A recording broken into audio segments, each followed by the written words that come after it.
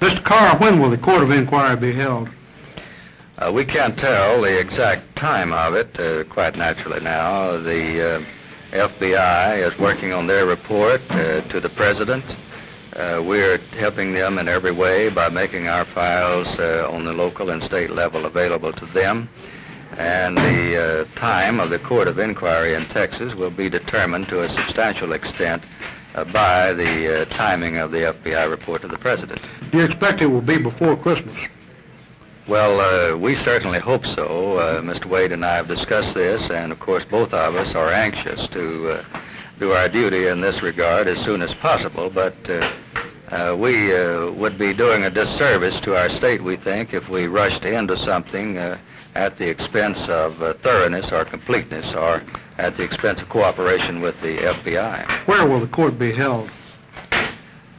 We have discussed this also. We're now looking into the possibilities of either Dallas or Austin.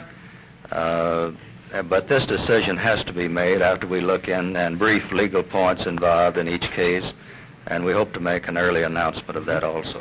Well, inasmuch as, of course, for convenience of the witness, that Dallas would be better, is there a good, strong reason for possibly having the court in Austin? Well, I don't want to deal in speculation of it. We are going about this in the most thorough manner we can. We have some legal problems involved in either case. Mr. Wade says that whatever is decided as to between the two cities is all right with him, and certainly we want to cooperate with him in this because he's co-counsel. So I hope to have an announcement that we both can enter into soon.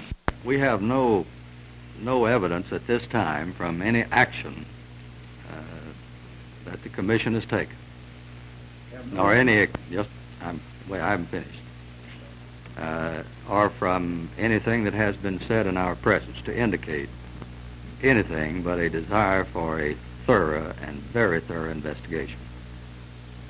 We feel at the present time that the investigation is being conducted in a very vigorous way, that all of the investigative agencies of the federal government are being used effectively.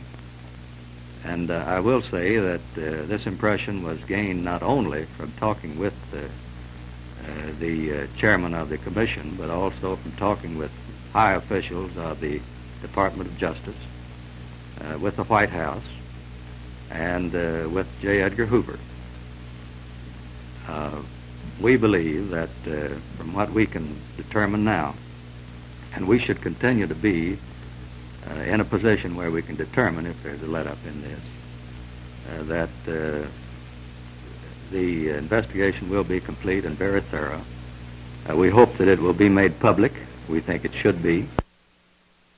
I want to make it clear also that we have made it clear in Washington that after we have cooperated with the Presidential Special Commission, if those of us in Texas feel that a Texas Court of Inquiry would serve a useful purpose, we'll have no hesitancy in calling one to further develop the facts.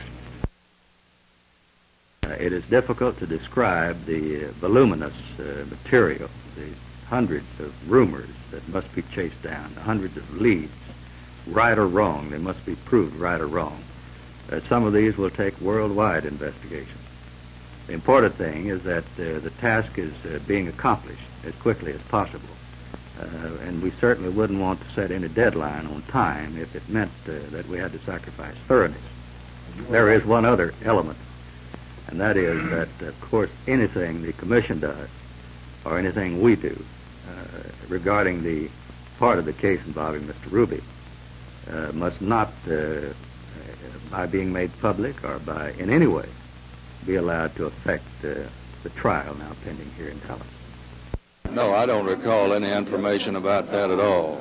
The only information given to the Warren Commission and to us was that the FBI agents had, in the normal routine of their office responsibilities, contacted the people at the house where Mr. Oswald's wife lived, and had gained the information that he was here.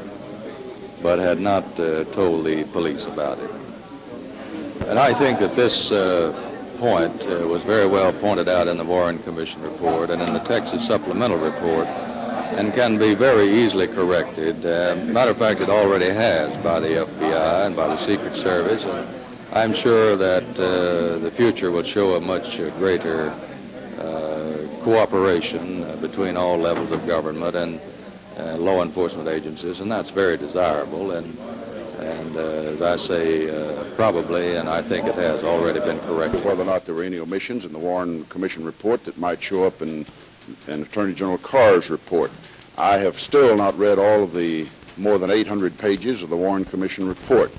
I have certainly not detected any omissions in the Warren Commission report. I think they were very thorough and exhaustive in their attempt to run down every facet of the assassination. Obviously, there are some questions that the Warren Commission report, or the Warren Commission felt they could not categorically answer in the report. But this is understandable. I think, however, the report has been generally accepted throughout the country.